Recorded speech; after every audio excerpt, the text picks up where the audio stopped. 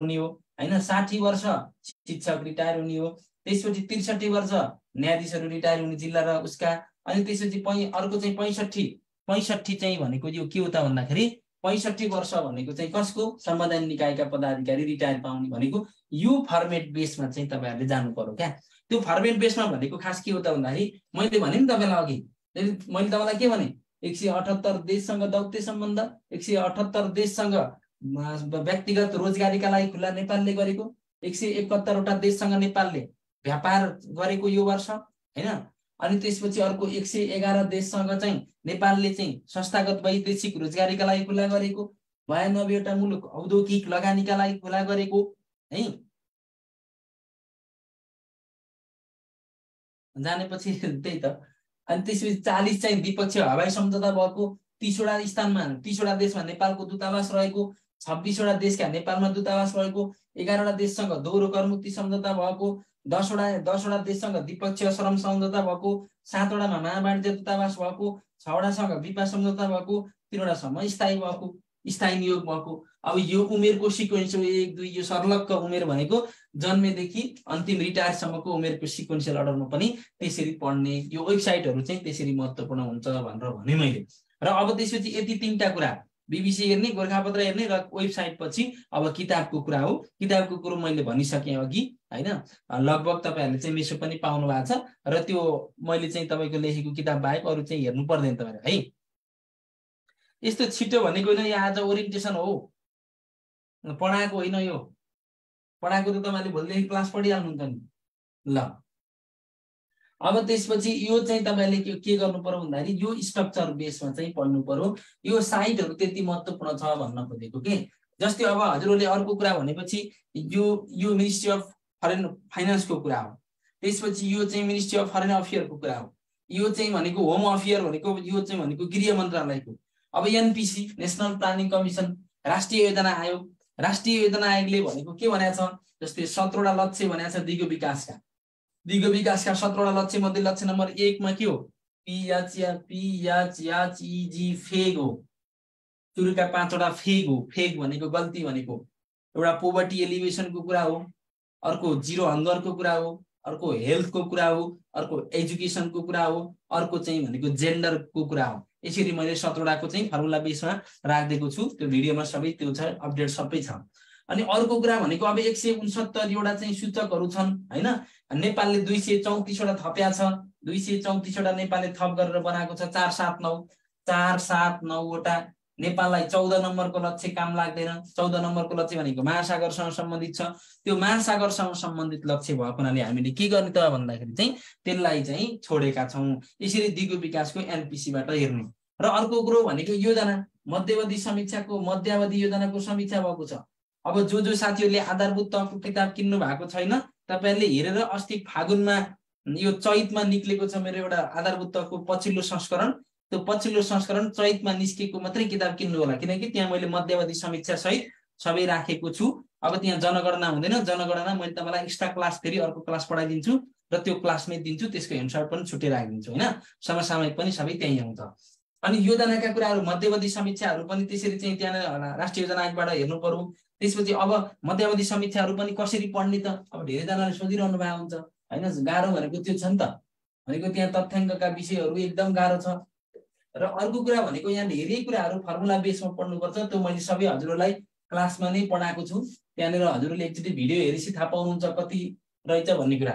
तपाईले भिडियो एकचोटी हेरेपछि सरले कति मेहनत गरेर पढाउनु भएको रहेछ भनेर बल्ल त्यहाँ भन्नुहुन्छ। अहिले चाहिँ तपाईलाई केही पनि त्यो चाहिँ भनेको बाहिरबाट तपाईले जज गर्नु हुँदा नि एकचोटी भिडियो हेरेपछि थाहा पाउनुहुन्छ। अब यहाँनेर जस्तै तपाईको मध्यावधि समीक्षा आयो नि योजनाको हैन, योजनाको मध्यावधि समीक्षा आयो भने अब फर्मेट बेसमा चाहिँ मैले राख्दिएको छु हैन, किताबमा पनि त्यही अनुसार आएको छ। अनि त्यसपछि भिडियो क्लास पनि त्यसको रेकर्डेड पनि मैले गराइसकेको छु। त्यो खास के हो भन्ने त भन्दाखेरि जस्तो त्यो सूचकहरु ल्याएको छ के, जस्तै हेरौँ त आर्थिक वृद्धि भन्नु हैन, आर्थिक वृद्धि कसरी पढ्ने भन्ने कुरा गर्दै छु मैले। एउटा सूचक भनेको आर्थिक वृद्धि हो। आर्थिक वृद्धि अहिले कति हो, 5.5% हो। अब कति हुन्छ अरे 10.3% हुन्छ अरे, अनि कति हुन्छ अरे 10.3% हुन्छ अरे, अनि कति हुन्छ अरे 10.5% हुन्छ अरे। हेर्नु त यो के भनेको भन्दा यो हालको अवस्था हो, हालको अवस्था कति रहेछ भन्ने हो। अनि यो 15औं योजनाको लक्ष्य हो, 15औं योजनाको लक्ष्य हो योजनाको लक्ष्य। यो एसडीजी को लक्ष्य हो। एसडीजी भनेको सस्टेनेबल डेभलपमेन्ट गोल्सको, यो भनेको दीर्घकालीन लङ टर्म भिजनको यानि कि दीर्घकालीन सोचको हो। दीर्घकालीन सोचको भन्न खोजेको यसले के भनेको भन्दा दीर्घकालीन सोच हामीलाई कहिले प्राप्त हुन्छ 2101 मा प्राप्त हुन्छ। हामीले समृद्ध नेपाल सुखी नेपाली कहिले बन्छौँ हामी चाहिँ 2101 मा समृद्ध नेपाल सुखी नेपाली बन्छौँ। एसडीजी कहिले प्राप्त गर्छौँ 2086-87 मा गएर प्राप्त गर्छौँ। 86-87 मा गएर प्राप्त गर्छौँ एसडीजी। 15औं योजना हामी कहिले हुन्छौँ 2080-81 मा गएर हामी के गर्छौँ भन्दाखेरि 15औं योजनाको प्राप्ति हुन्छ। अनि यो हाल भनेको कति हो 2078-79 हो। 78-79 मा कति बस्यो आर्थिक वृद्धि है 78-79 मा भनेको 5.5%। 15औं योजनामा लक्ष्य 10.3। दिगो विकासको लक्ष्य पनि एसडीजी भनेको दिगो विकास हो। यो मैले भन्न परेन सस्टेनेबल डेभलपमेन्ट गोल्स। दिगो विकासको लक्ष्य 10.3, दीर्घकालीन सोच 10.5। अब जस्तै उदाहरण पीसीआई भनेको तपाईले पर क्यापिटल इन्कम हो, प्रति व्यक्ति आय अहिले $1381 छ हैन। अनि त्यसपछि 15औं योजनामा गएर यो $1595 हुन्छ अरे। दिगो विकासमा गएर $2900 हुन्छ अरे। अनि त्यसपछि $12,100 हुन्छ अरे। 12,100 भनेको दीर्घकालीन सोचमा हाम्रो प्रति व्यक्ति आय कति हुन्छ अहिले हाम्रो प्रति व्यक्ति आय $1381 छ।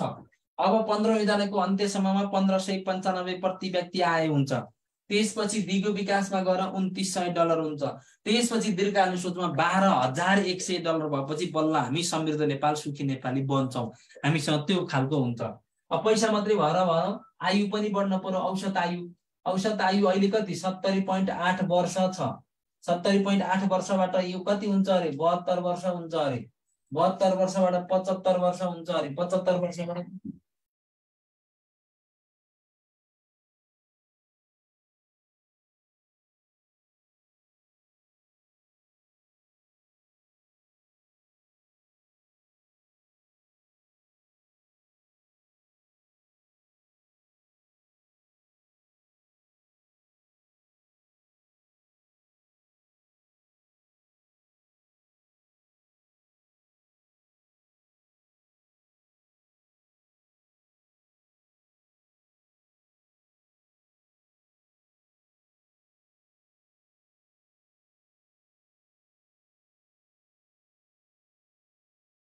ल हेर्नु त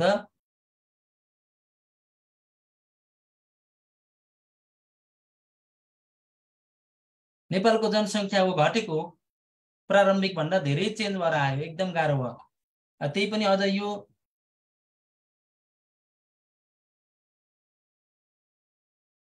75-80 75 वर्ष अनि 80 वर्ष सरी यो 80 हो हैन।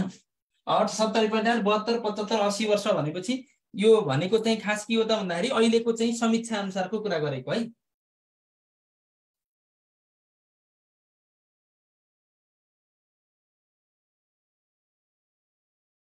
अब त्यसपछि यसरी चाहिँ तपाईले यो फर्मेट बेसमा अरु पनि कुरा हुन्छ नि। जस्तै तपाईले अब साक्षरता भनेको युवा साक्षरता हो। युवा साक्षरता अहिले 88.6% छ भन्छ हैन। अब यो 88% बाट बढाएर चाहिँ यता कति 92% हुँदाखेरि 95%, 97% अनि 100% हुन्छ भन्छ हैन। त्यसकारण यो फर्मेट बेसमा तपाईहरुले चाहिँ यसरी पढ्ने यो स्ट्रक्चर बेसमा यो पहिलाको चाहिँ उसमा छैन, पछिल्लो भिडियोमा मात्रै छ। किनभने यो पछि लेटेस्ट आएको तथ्याङ्क हो यो यसलाई हैन। अब तपाईहरुले यो हिसाबले चाहिँ तपाई तयारी गर्नुपर्छ र धेरै नअत्तालिकिन अलिकति बिस्तारै यो चाहिँ तपाईको क्लास यो आज चाहिँ होइन। यो आज भनेको ओरिएन्टेसन क्लास हो। यहाँ मैले कसरी पढ्ने भनेर मात्रै भनेको। अहिलेको आर्थिक वृद्धि 5.84 होइन, मैले मध्यवर्ती समीक्षा पढाइरहेको छु। मध्यवर्ती समीक्षा अनुसार 5.5 हो। तपाईलाई आर्थिक सर्वेक्षण अनुसार भनेर क्वेशन सोध्यो भने 5.84 हो। त्यो कुरा चाहिँ हेर्नु पर्यो। ल अब त्यसपछि बाँकी भनेको चाहिँ जस्तो यहाँ यो फी कति के कति मलाई थाहा हुन्न। मैले आफ्नो तर्फबाट चाहिँ तपाईहरुलाई मैले यो क्लास पढाएको भन्ने मैले चाहिँ तपाईहरुलाई जानकारी दिन्छु।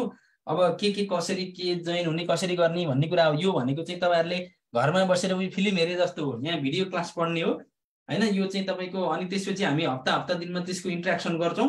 हजुरहरुले पढिसक्नुहुन्छ, कुन पाठ पढ्नुहुन्छ अनि त्यो पाठ पढिसकेपछि त्यहाँ कमेन्ट गर्नुहुन्छ हजुरहरुले।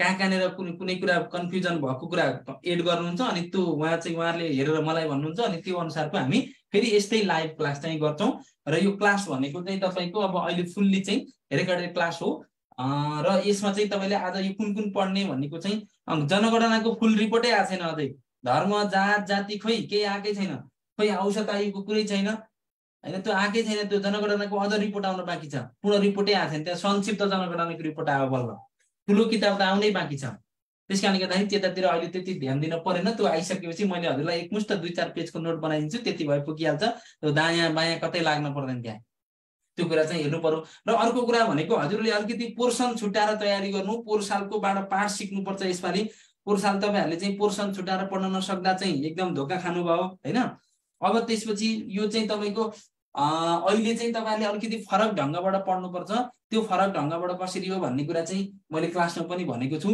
तपाईँहरूलाई र पढ्ने तरिका पनि त्यहाँ दिएको छु मैले र अर्को कुरा भनेको हजुरले के ख्याल गर्नु पर्यो भने जस्तै शिक्षालाई बढी फोकस गर्नु पर्यो हजुरहरू शिक्षाको राम्रो छ नलेज भने त्यो कुरालाई चाहिँ तपाईँको अलिकति ठ्याक्क आफ्नो पोर्सन मिलाएर चाहिँ एउटा न एउटा पोर्सन चाहिँ अलिकति राम्रो चाहिँ तयारी चाहिँ गर्नु पर्यो क्या त्यस कारण सबै पोर्सन चाहिँ तपाईँले त्यो उही तयारी हुँदाखेरि फेल हुने सम्भावना चाहिँ बढी हुन्छ त्यस कारणले गर्दाखेरि यो फर्स्ट पेपरलाई यसरी तयारी गर्ने दिनको 8-10 घण्टाको सेड्युल बनाउने त्यसपछि त्यसलाई चाहिँ बेलुका सुत्ने बेलामा एकचोटि रिभिजन गर्ने 1 घण्टा जति होइन हो त्यो स्ट्रक्चरबाट चाहिँ पढ्नु होला र त्यसपछि दिनदिनै अपडेट हुने नबुझेको कुरा सोध्ने होइन के कन्फ्युजन छ भने त्यहाँ पेजमा फेसबुकमा जता मेसेज गर्दा पनि हुन्छ होइन त्यहाँनिर अनि किताब पढ्दाखेरि धेरै खुसी सूचकाङ्क भन्नुभएको छ अब अहिले 78 हो 2023 को 78 22 को 84 त्योभन्दा अगाडि 85 त्यसरी चाहिँ ख्याल गर्नु पर्यो हजुरले भनेको यो वर्षै पछि आउने सूचकाङ्कको कुरा गर्नुभएको होला त्यो भनेको अब 23 मा आएको भएर 78 भनेको है त्यो अब त्योभन्दा अगाडि फेरि 84 थियो सन् 2022 मा हजुरले यस्ता कुराहरू चाहिँ ख्याल गर्नुपर्छ र अर्को कुरा भनेको तपाईँहरूले जस्तै जेठ हजुरहरूको चाहिँ जेठ 15 गते पछि यो कुराहरू सबै चेन्ज हुन्छ धेरै कुराहरू चेन्ज हुन्छ किनकि तपाईँलाई थाहा पनि छ जेठ 15 गते चाहिँ सङ्घीय बजेट आउँछ असार 1 गते चाहिँ प्रदेशको बजेट आउँछ र असार 10 गते स्थानीयको बजेट आउँछ होइन स्थानीय तहको बजेट कहिले आउँछ असारमा आउँछ होइन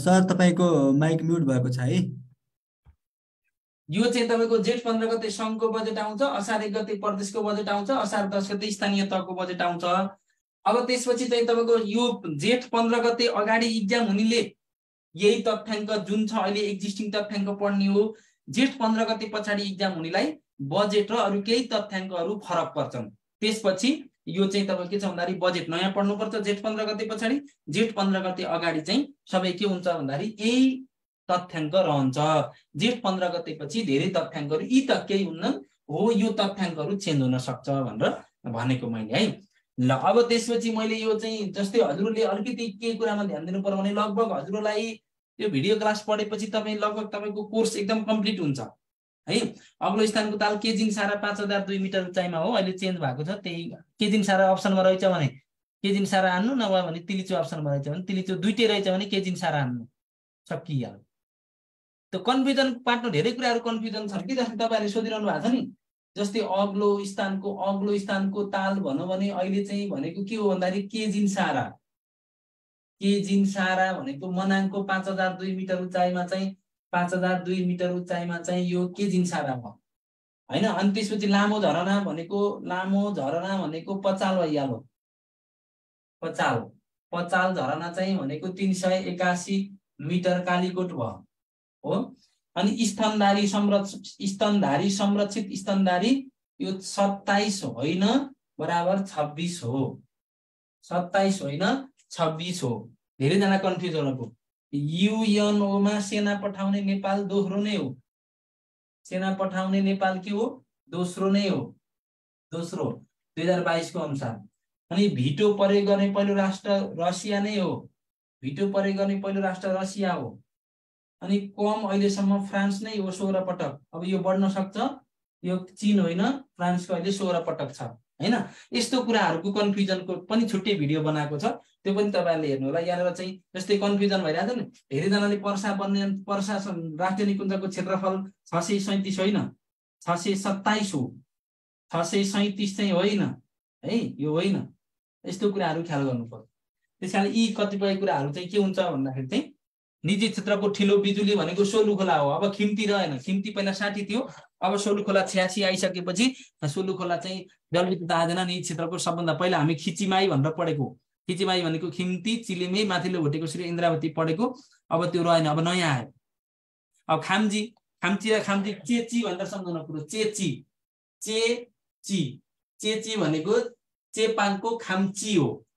चेची भनेको चेपाङको चेची भनेर सम्झिने है। यस्तो कुराहरू चाहिँ त्यसरी सम्झाउनु। अब त्यसपछि लामो हिम श्रृङ्खला भन्नुभयो रहेछ, हिमालय पर्वतमालाको भइहाल्यो। खुम्बु महालङ्गुर हिम श्रृङ्खला हो, त्यो भनेको ठुलो लामो पर्वतमाला होइन, नेपालको हिसाबमा हेर्ने हो भने। लामो हिम नदी भन्नुभयो भने अब तपाईलाई एउटा लामो हिम नदी, अब त्यहाँ अप्सनमा लाङटाङ रहेछ, अथवा नगुम्पा रहेछ, अथवा चाहिँ खुम्बु रहेछ, अथवा ठुलागी रहेछ। यस्तो खालको अप्सन आयो भने यस्तोमा चाहिँ नगुम्पा लाउने, नभए भने चाहिँ तपाईको यो रहन्छ भने लाङटाङ लाउने है, ठुलो खुम्बु लामो लाङटाङ। भिटो रुसको कतिवटा हो सर भनेको, त्यो रुसको भिटो भनेको तपाईहरुले चाहिँ अहिले चाहिँ चेन्ज भइरहेको हुन्छ। जस्तै हजुरले त्यस्ता कुराहरू चाहिँ हेर्न पर्यो भने ठ्याक्क गुगलमा जाने, अनि त्यसपछि भिटो भनेर हान्ने, चेन्ज हुने कुराहरू यहाँनिरबाट हेर्ने हो हजुरहरूले।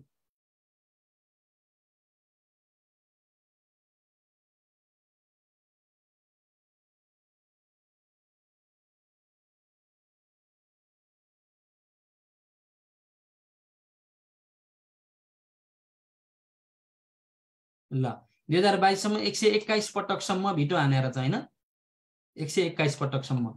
मे 22 सम्मको अपडेट रहेछ यसमा। याज US the veto 221 in US 82 पटक, युके 29 पटक, चाइनाले 70 पटक र फ्रान्सले 16 पटक गरेर छ अन 2022 अप्रिल भनेर भनेको छ। यो चाहिँ तपाईको चेन्ज भइरहने कुरा भएको हुनाले तपाईहरुले चाहिँ त्यहाँनेर साइटबाट हेर्नु पर्यो है। धेरै देशसँग सीमाना जोडिएको 3 हो 13 चीन। ग्रह र उपग्रहको बाटा हेर्न पर्यो भने तपाई त्यहाँनेर धेरैजना कन्फ्युजन हुनु भइरहेछ, त्यो कहीँ जानी हैन के। नासाको वेबसाइट खोल्ने, धेरैजनाले सोधिरहनु भएको हुन्छ, यहाँ भनिदिन्छु म। सोलर सिस्टममा जाने,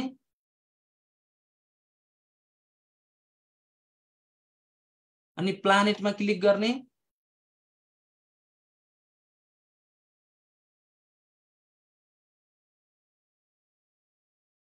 अनि 200 प्लस भयो भन्छ हैन यसले उपग्रहहरू। हेर्नु त, यहाँबाट जाने, अनि हेरि यहाँ प्लानेटमा जाने। ल तपाईलाई कन्फ्युज भएको जुपिटरको हो।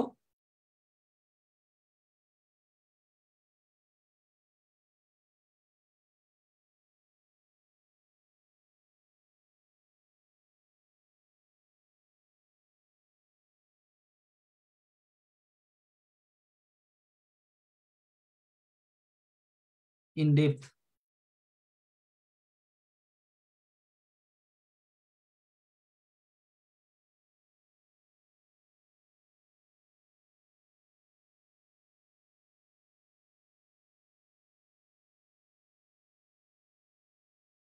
नामाकरणको प्रोसेसमा छन् भनेर दिन्छ यसले। तपाईले यहाँबाट हेर्ने हो सबै। यी मुन्सको कुरा हेर्न पर्यो, यसरी हेर्नु त। यी देख्नुभयो अब, अर्थको एउटा, मार्सका 2टा, जुपिटरका 80, स्याटर्नका 83, युरानसका 27, नेप्च्युनका 14, प्लुटोका 5। क्लियर? अब यसले जे भन्छ त्यही हो आन्सर। यो चेन्ज हुन्छ, त्यही भएर अहिले यहाँ हेर्नु भनेको मैले। बुझ्नुभयो नि? सोलर सिस्टममा हैन, त्यसपछि प्लानेटमा, त्यसपछि मुन्समा, अनि त्यसपछि तारा थाहा छ तपाईलाई, कोमेट मेटरहरू, यो सबै यहाँनिर हुन्छ।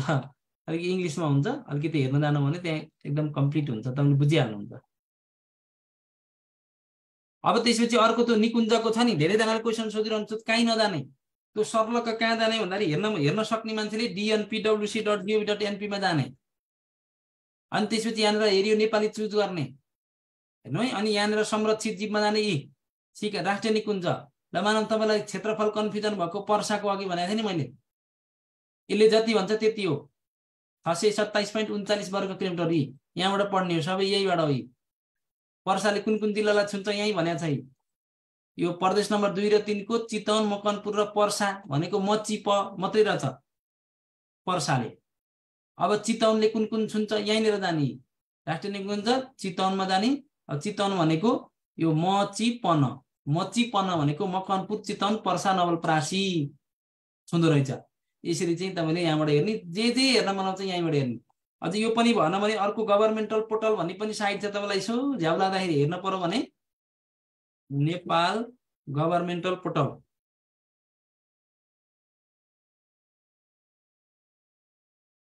नेपाल गभर्मेन्टल पोर्टल भन्ने अर्को साइट छ, नेपाल सरकारको आधिकारिक वेबसाइट भन्ने हो यो। ल अब यहाँनिर गएर ठ्याक्क के हेर्ने, सरकार हेर्ने, गृह पृष्ठ हेर्ने, के हेर्ने, ल प्रदेशको हेर्ने हो कि के हेर्ने हो कि कुन सम्बन्धी जानकारी हेर्नुहुन्छ यहाँनिर हेर्ने, तथ्याङ्क हेर्ने, कोशी प्रदेश, मध्य प्रदेश, बागमती प्रदेश कुन प्रदेशको हेर्ने हो, सरकारका बारेमा हेर्ने कि विद्युतीय सेवाका बारेमा, राष्ट्रिय योजना आयोगको बारेमा हेर्ने हो कि राष्ट्रिय योजना आयोगको यहाँनिर गएर हेर्ने, दिगो विकासका कुराहरू सरकार यहाँ क्लिक गर्ने, न्याय संविधान व्यवस्थापिका कार्यपालिका यसरी हेर्ने। हरेक कुराको कुरा छ के, तर टाइम चाहिँ दिनु पर्यो सफिसियन्ट, त्यति हो कुरा। त्यो भएर नआत्तिनु, बिस्तारै बिस्तारै पढ्ने हो। क्यानाडा हो धेरै समुद्री सीमा देशसँग जोडे, कति किलोमिटर सबभन्दा बढी भनेको क्यानाडा हो, समुद्री किनारा भएको।